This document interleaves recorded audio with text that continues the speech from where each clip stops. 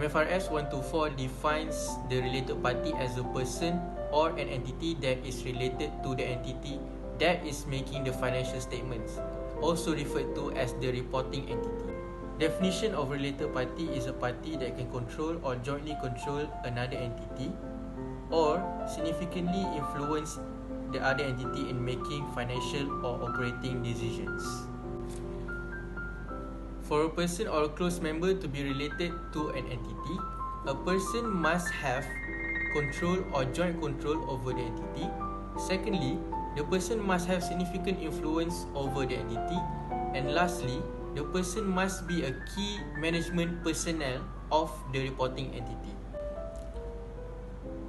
Moving on, for an entity to be considered related to a reporting entity, the following conditions apply. Firstly, the reporting entity and the entity must be a part of the same group.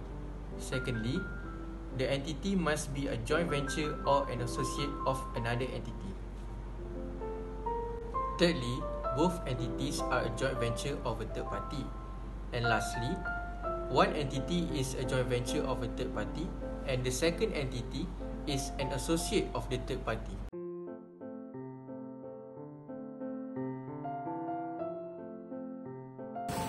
If a company provides a benefit plan for the entity itself or to the entity related to the reporting entity, thus the employee of this company will be considered as a reporting entity.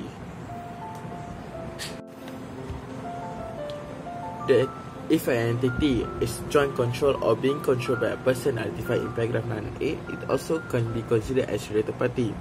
Also, if a person has a significant influence over the entity or is a member of the key management personnel, that is also considered as related party. And lastly, the entity or any member of group which is provided the key management personnel to the reporting entity or to the parent of the reporting entity is also considered as the related parties.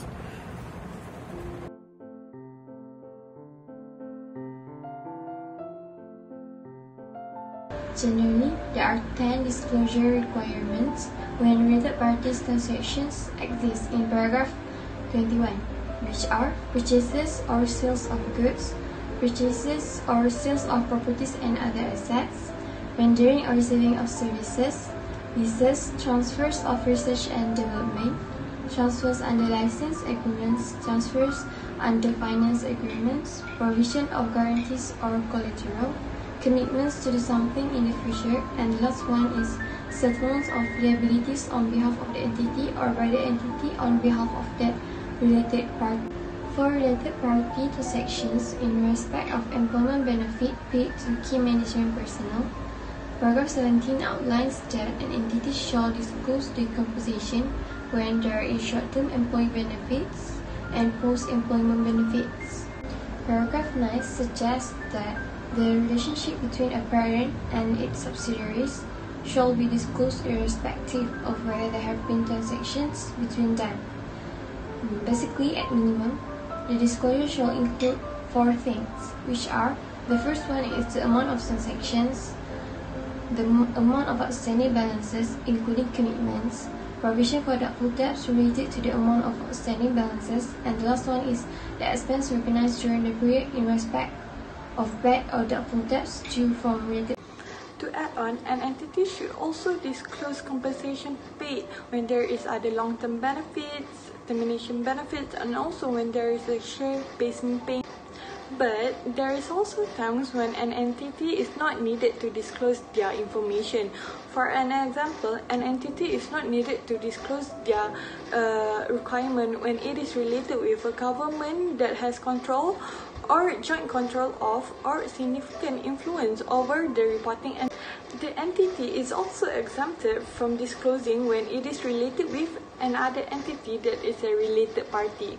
This is because the same government has control or joint control of or significant influence over both the reporting entity or the other entity.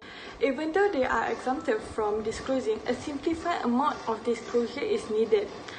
The reporting entity will need to at least disclose the name of the government and its nature of its relationship with the reporting entity. Reporting entity will also need to provide in details the details of the nature and the amount of each individually significant transaction and also other transactions that are not collectively but not individually significant, qualitative or quantitative indication of their acts. So that's all now on the short video on related party disclosure.